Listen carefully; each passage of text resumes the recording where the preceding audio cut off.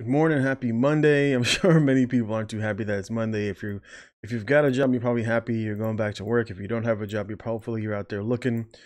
Market's about to get open. I'm about to get to start working. I've got work tonight at the hospital, but I did want to release this little video. I was thinking about this scripture the other day, and of course we see a lot related to as many divisive sort of arguments that are being made to the vaccine, to resources, etc.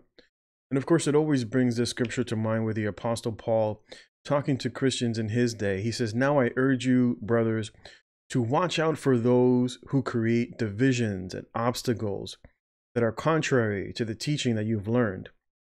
And then he gives the admonition to turn away from them being those type of people who want to basically create divisions within either communities, within the church, with among peoples.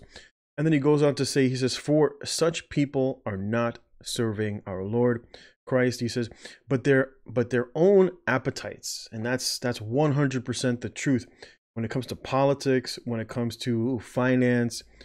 Typically, when you start to see people who are creating a division for the purpose of creating division, it's typically because they have an agenda, as the Apostle Paul says when he says these people are doing these things for their own appetites. And then he goes on to say, by smooth talk and flattery, they deceive the hearts of the naive.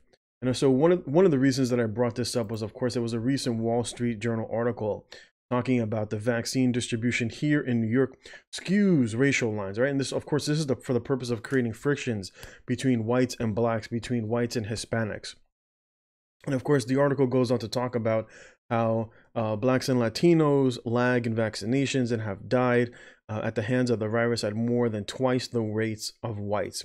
And of course, what they don't tell you about why blacks and Latinos die at a higher rate is because of the types of diets. Most of the people who end up dying from the virus are typically individuals who have a history of diabetes and who have a history of high blood pressure and have a history of high cholesterol. And so those types of comorbidities are typically higher in blacks and Hispanic, primarily related to one, lack of exercise, two, because of the diet that is typically heavy in rice, fried foods. Typically higher in salt. Hispanics use a lot of salt, or they utilize adobo. They typically eat a lot of canned foods, right? Rice and beans are typically a staple within Hispanic communities. And of course, because one, you have salt, two, canned foods that also have higher salt, you end up with high blood pressure. Typically eat a lot of fatty, saturated foods. A lot of the food is either fried pork, fried chicken, etc. And so this is typically not what you see in white American households. They typically eat a different sort of diet. And of course, typically lean more towards being skinnier, more stress on being fit and exercise, etc. Now, of course, typically, this is information that they don't review with you or give you so that you make an informed decision. Instead, as the scripture said, that these individuals have their own agenda, right? They have their own appetite that they're trying to fulfill, which is to create division among people here in New York, primarily between minorities and, of course, white Americans that live here in New York. But of course, even if you just look at the statistics in terms of the ratio of white people to the ratio of Hispanics to the ratio of blacks, you can see that obviously, even from the statistics standpoint, that there are more white people overwhelmingly that live within the state. And so obviously, right, in just about anything, you're going to have a disparity when the overwhelming population is of a particular demographic. It would be like, going to an African country and then saying, the vaccine is being given to more blacks than whites. Well, obviously, because that's the demographic of the area that you're talking about. But again, the purpose of creating all of these, even, the Wall Street Journal does it, the mainstream media does it, you have politicians that do it. And it's solely for the purpose of creating divisions among one another, because they don't want people united.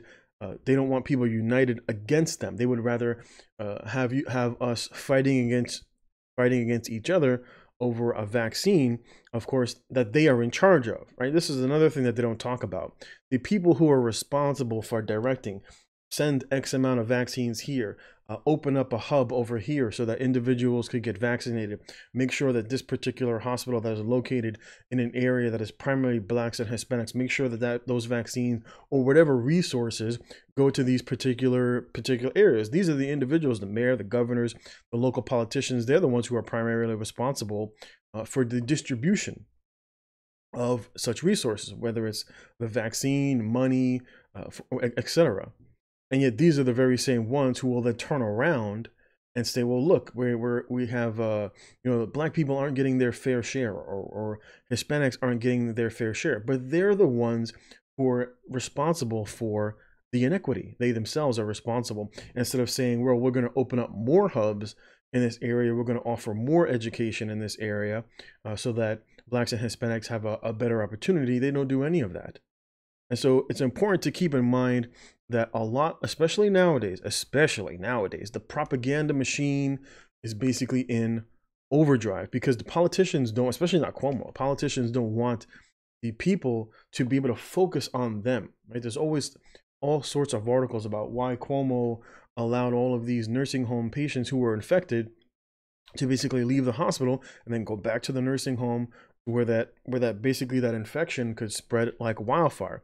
He then went and lied about the numbers and basically suppressed a lot of the information coming forward so that he did not look bad, right? This is what he is primarily responsible for. And so they would rather have people worried about, hey, I'm not getting my fair share, or my mom didn't get the vaccine, but your mom didn't. The only reason that she got it is because she's white and we're Hispanic or we're Black, right?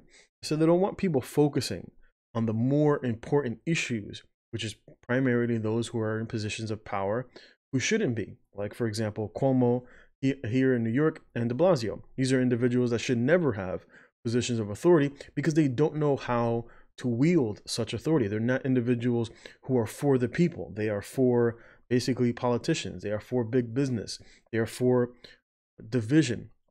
And so as the scripture says that we want to stay clear from these sort of individuals, not paying attention to what to the divisive acts and the divisive sort of conversations that they want to draw us as minorities in. As a Hispanic, I hear about this all the time.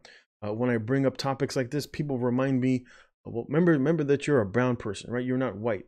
And this is an irrelevant argument, but it serves to create division. And this is one of the most important things, especially if you're a person who believes in God, you believe in what the Bible says, you have your focus is on the scriptures and not on what men are saying. We want to keep this scripture in mind about not paying attention, to watch out for those who want to create division.